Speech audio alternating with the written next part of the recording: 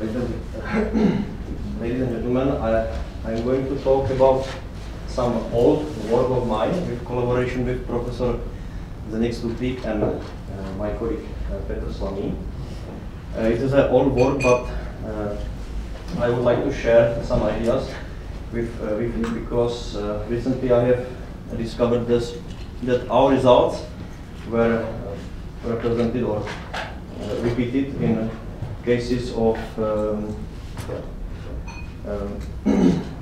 Opava gravity, so maybe interesting.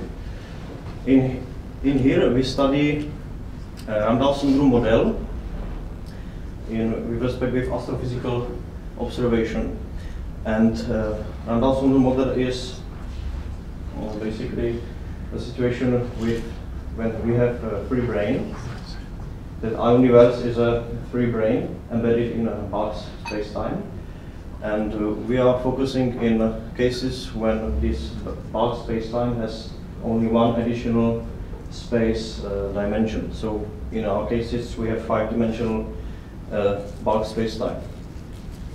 These Randall syndrome models were considered firstly to solve hierarchy problem, but it was shown that 5-dimensional cases are not good for solving this problem because you need at least 6 dimensions in bulk in order to get sub-millimeter corrections to Newton gravitation theory.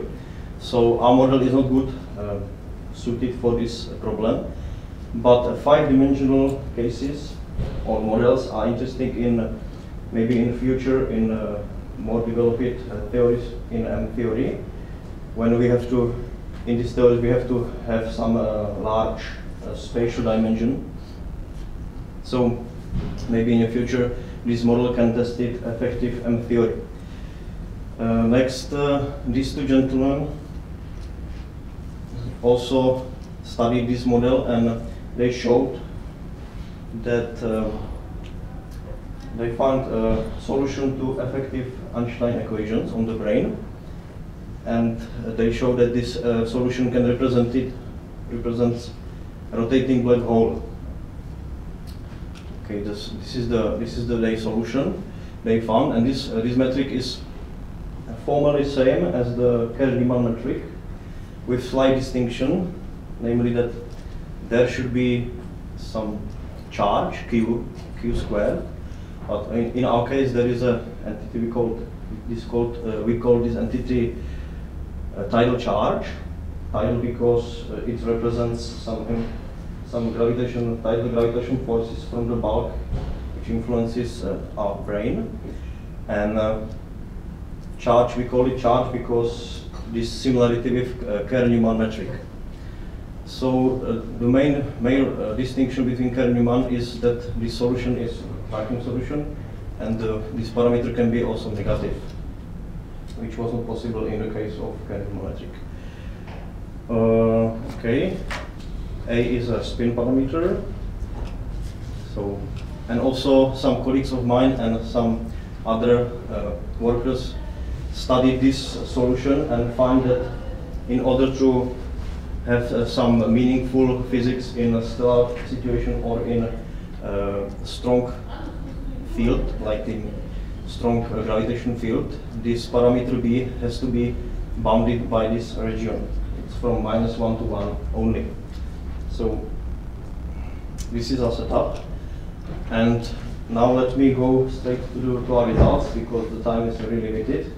So I will show you what we have found, and we have found some disturbing pathologies in these models, and these pathologies were also found in Opava models. So it is quite interesting that to try to use these, let's say, not well understood models inspired by string theory in or randomizable gravitation theories on astrophysics situations leads to these problems. So our results. On this figure, there is a spin parameter A and B parameter tidal charge, and this parameter space divided space-time into some regions with respect to photon circular orbits. These numbers represents the number of, first number is a number of stable circular orbits in the space-time, and the second number is number of unstable circular orbits. Photon. Photon is important here. So you can see immediately that for negative values of tidal charge, nothing new is going on, or nothing strange, let's say. The space-time is behaving rather properly. There are no photon circular orbits. But this is not the case in some combination of A and B when B is positive. So it is also true in Kerr-Newman metric. When we have situation with stable photon circular orbits. And this is interesting, but it comes with price, because this situation is possible only because in these space-times there exists a region, so-called time machine region, which is a region where the causality is violated. So it is very bad.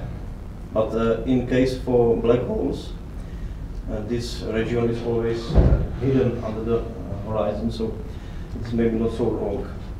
Next, what was interesting, we found that marginally stable orbits do not always exist in this model. For black holes, no problems here, and you see that the tidal charge has the influence on horizon.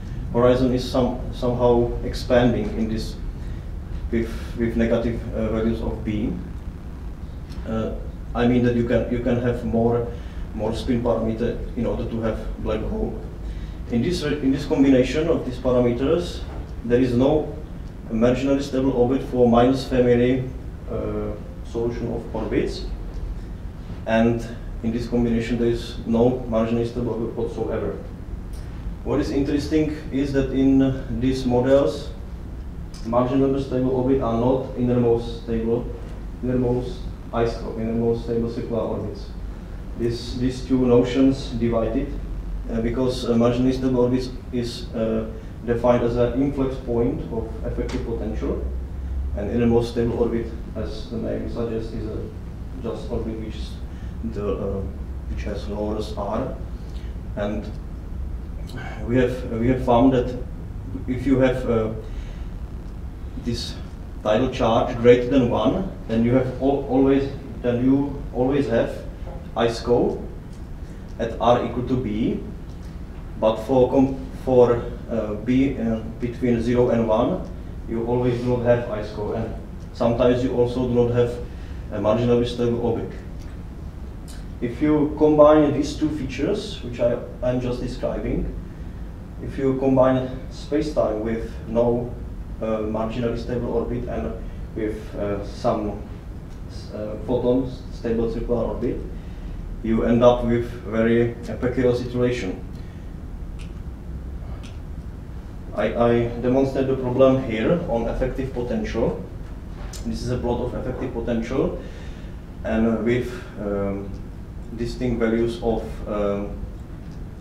angular momentum.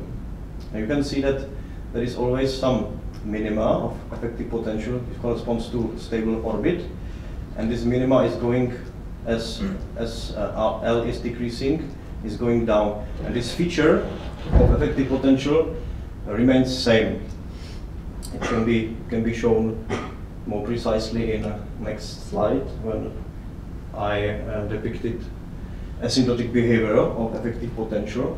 So here you can imagine that the angular momentum is infinite, and you see that this minimum prevail. So if you consider, for example, that we have some black hole for naked singularity with combination of A and B, so that you do not have marginally stable orbit, and you imagine that you have just ordinary accretion disk, Keplerian accretion disk thing, then you have to understand that this disk do not have edge. Accretion mass is accreting on the singularity. And also, if you have situation with in this case exists some stable photon orbit, then this accretion disk actually is accreting on this stable photon orbit. When if you want to have some particle on the stable photon orbit, it is clear that this particle has to have angular momentum infinite. So this is the first problem which I was describing. And also, if you calculate effectivity of such a process, you find also infinity. So this is very pathological space-time. And of course, you may argue that it is not clear, and if accretion will occur. I will try to demonstrate it in a minute, I believe. Oh, in animation, I wanted to. Ah, good.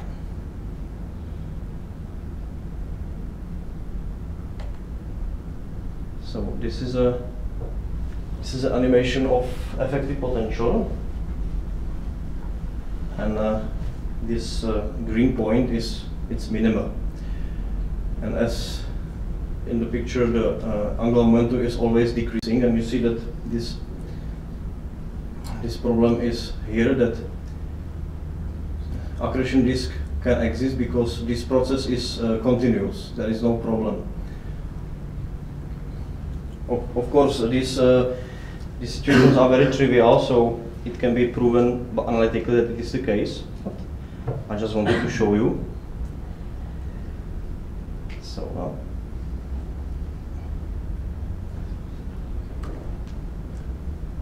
good.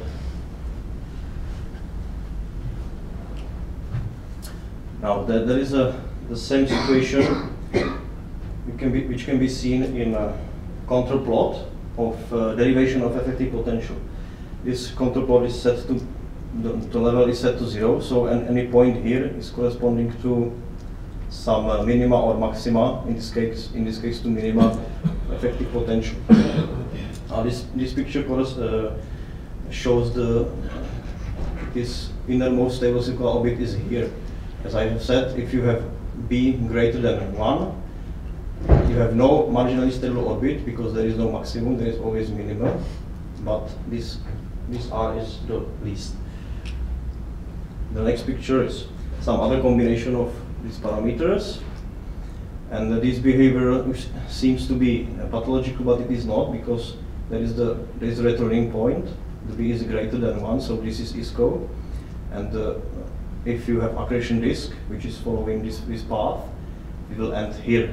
It cannot go this path because actually you cannot see that, but this it corresponds to effective potential with increasing energy.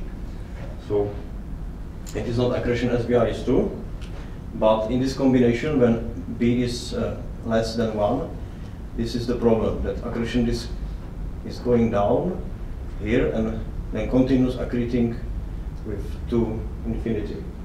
Of course, there is a problem that this regime of accreting is very, very fine-tuned.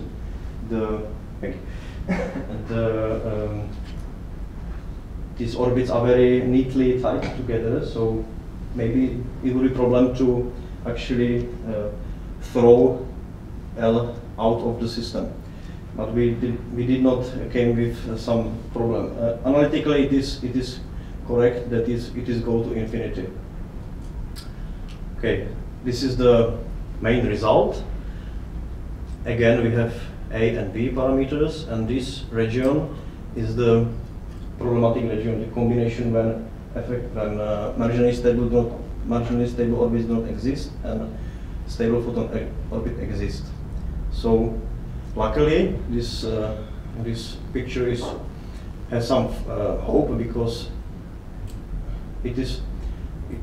as you can see, black holes do not have any problems, only naked singularities.